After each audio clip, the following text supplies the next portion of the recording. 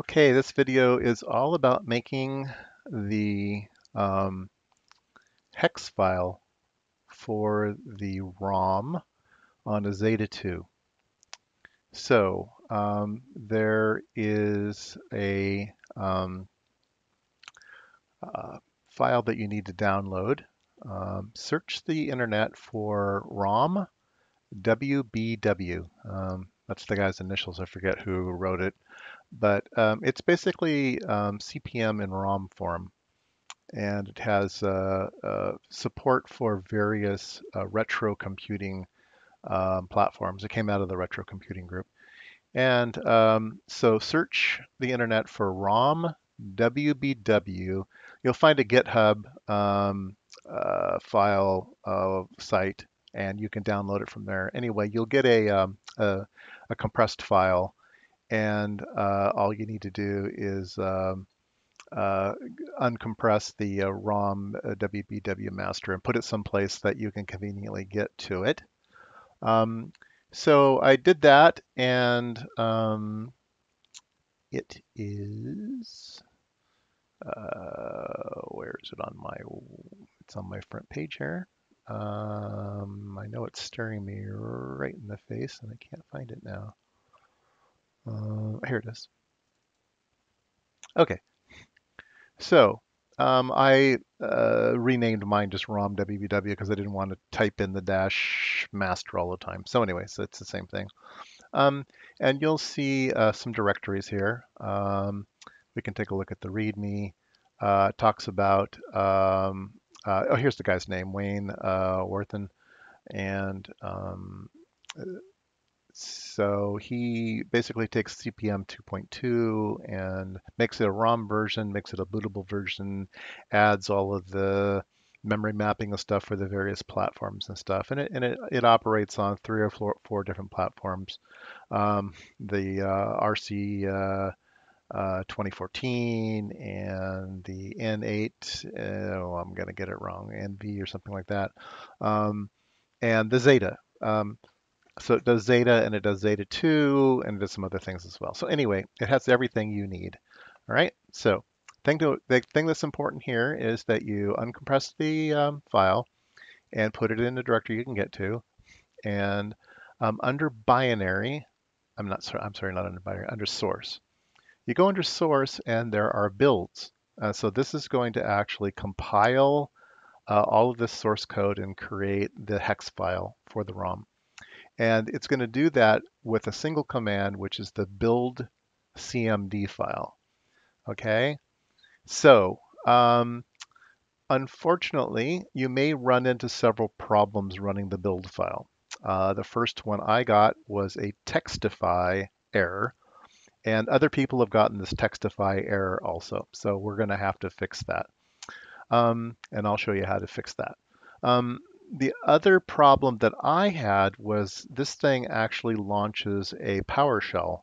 Um, and my computer didn't have PowerShell linked in correctly. My laptop, it worked just fine. I can just run it and it worked just fine. But this particular, it's a workstation, a Windows workstation. I had to add one command, um, and I had to execute one command ahead of time.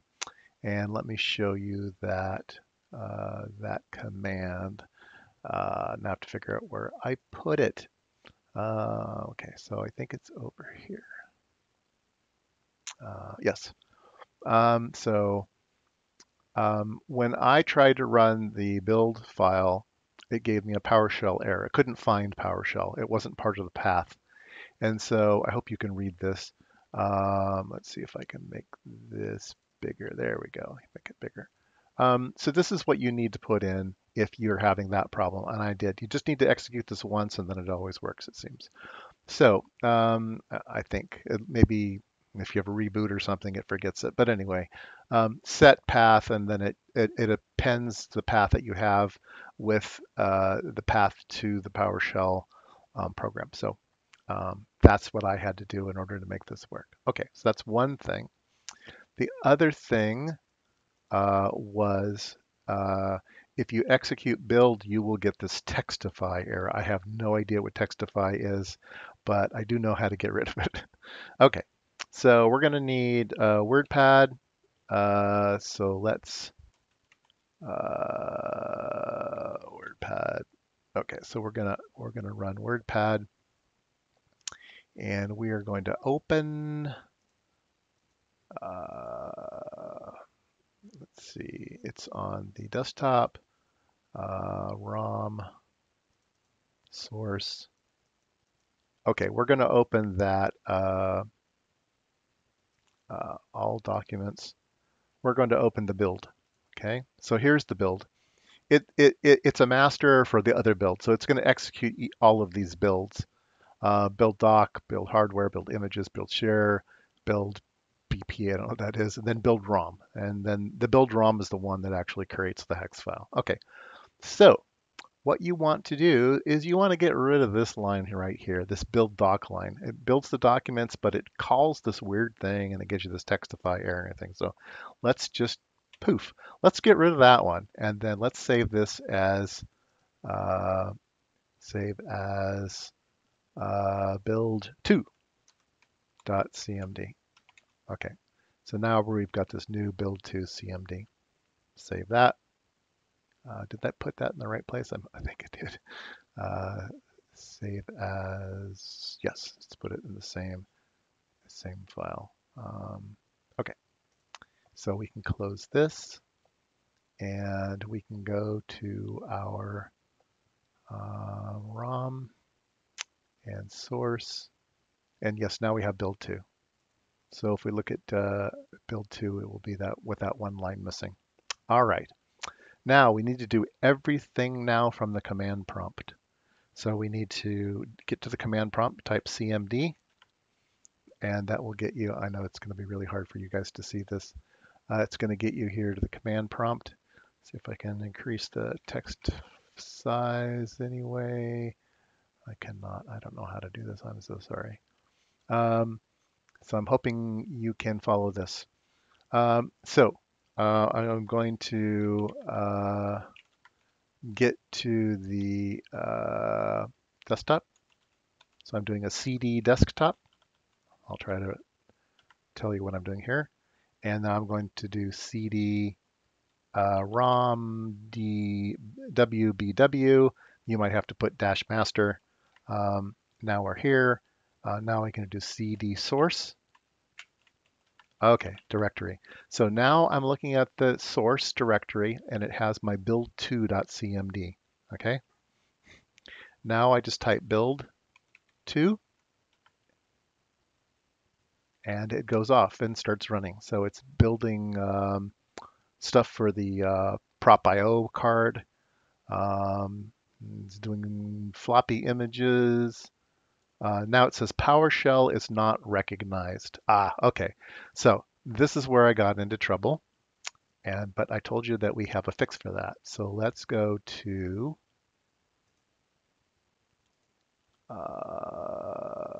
my path help. I'm going to copy this set command. Copy. And we will go back here and paste. So I'm going to set the path. I just executed that. Now I'm going to say build2. And there we go. So you're going to, the PowerShell asks you some questions once in a while, and it'll come up and it'll say, do not run or run once. Always say run once. And anytime it asks this question, always type R. Run once, enter. Okay, so now it's doing some more stuff. Now it's going to ask me again, R, return. Always tell it to run once. I think it's kind of a safety thing.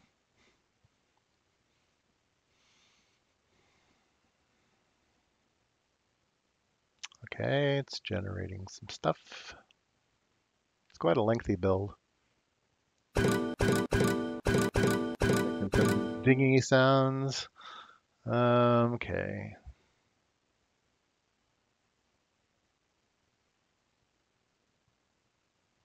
It's doing some assembler.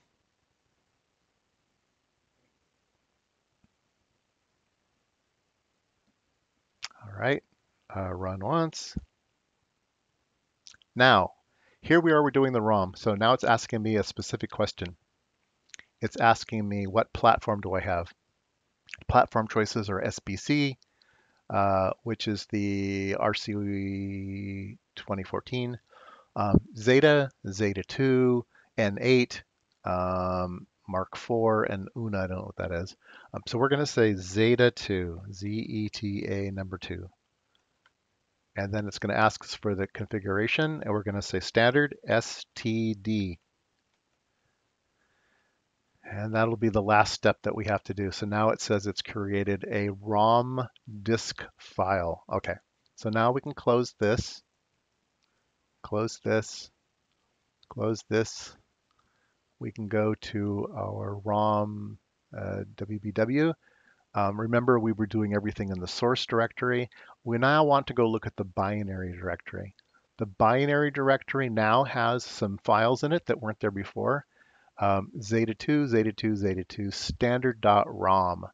So this is the file that you will use in the EEPROM programmer. I'll have another video on creating the ROM and then putting it into the Zeta2. But this is how you generate the ROM image. All right, hope that helps.